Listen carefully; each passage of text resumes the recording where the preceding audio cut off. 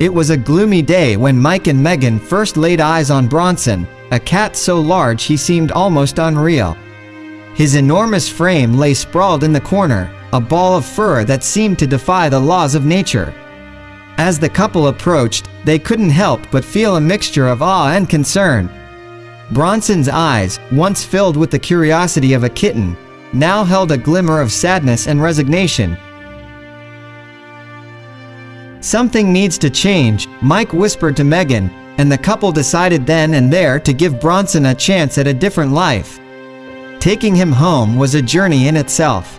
Bronson's size required a custom-made carrier, and even then, the couple struggled to maneuver him into their car. It was as if Bronson carried not only the weight of his body but the burdens of a past that left him immobile and disconnected. Upon reaching their home, Mike and Megan faced the daunting task of helping Bronson shed the pounds that bound him. The journey began with small steps, quite literally. Bronson's first challenge was moving from his bed, a feat that felt Herculean for a cat who had known only lethargy. He has spent almost all his life lying in his cot, not noticing the interesting world around him. "That's why it's so important for us to show him what he can do," Megan explained, her eyes reflecting a mix of determination and compassion. The weight loss journey became a family affair.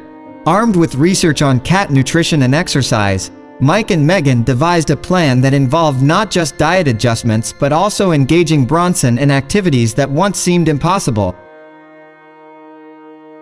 His first shaky attempt at jumping onto the bed was a triumph, a small victory that echoed through the house like a beacon of hope.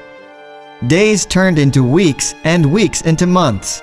The couple played games with him, coaxing him into a world of movement and play.